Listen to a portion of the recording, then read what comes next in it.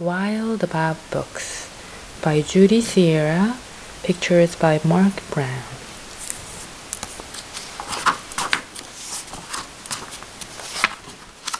Wild About Books. It started the summer of 2002 when the Springfield librarian Molly McGrew, by mistake, drove her bookmobile into the zoo. Molly opened the door and she let down the stair, turned on the computer, and sat in her chair. At first, all the animals watched from a distance, but Molly could conquer the strongest resistance. By reading aloud from the good Dr. Seuss, she quickly attracted a mink and a moose, a wombat, an oryx, a lemur, 8 elephant calves, and a family of skinks.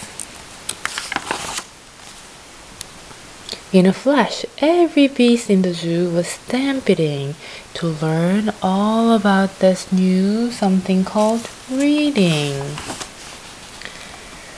Forsaking their niches, their nests, and their nooks, they went wild, simply wild about wonderful books, choosing thin books and fat books and cat-in-the-hat books and new books and true books and heaps of how-to books. Giraffes wanted tall books and crickets craved small books, while geckos could only read stick-to-the-wall books.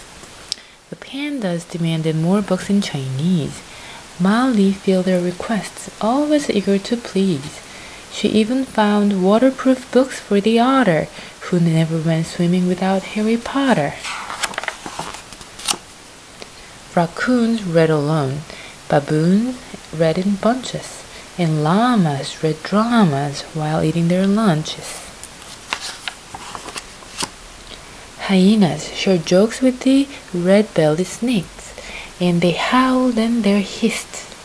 They howled and they hissed till their funny bones ached. A tree kangaroo, who adored Nancy Drew, began solving mysteries right there at the zoo, such as, why were the bandicoots' books overdue?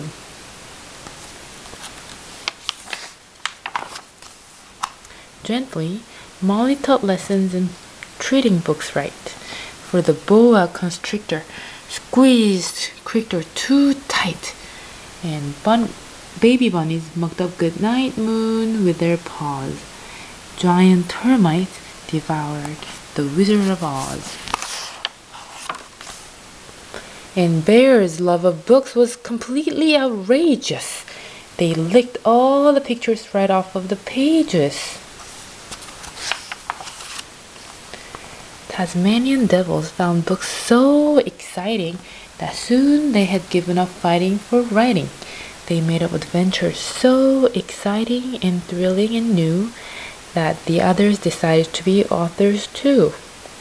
Pythons wrote with their tails, penguins wrote with their bills, and porcupines wrote with their very own quills. At the new insect zoo, bugs were scribbling haiku.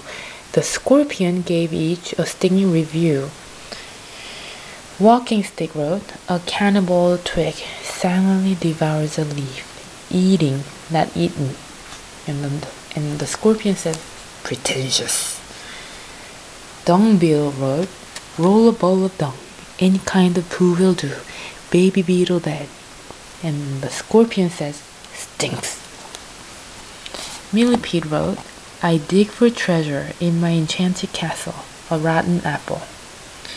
The scorpion says, boring. The giant hissing cockroach wrote,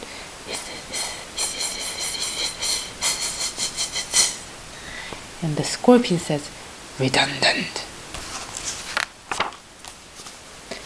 As the cheetah's new novel began to take shape, he read chapters each night to the Barbary ape.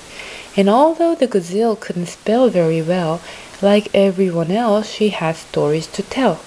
Imagine the hippo's enormous surprise when her memoir was given the Zoo Leader Prize. With so many new books, Molly knew what to do. She hired 12 beavers, a stork, and a gnu to build a branch library there at the zoo. Then the animals cried, "We can do it ourselves! We can check the books out! We can put them on shelves!" And they did, and they do up to this very day. 3 cheers for the zoobrary! Hip hip hooray! When you visit the zoo now, you surely won't mind if the animals seem just a bit hard to find. They are snug in their niches, their nests, and their nooks, going wild, simply wild about wonderful, wonderful bugs.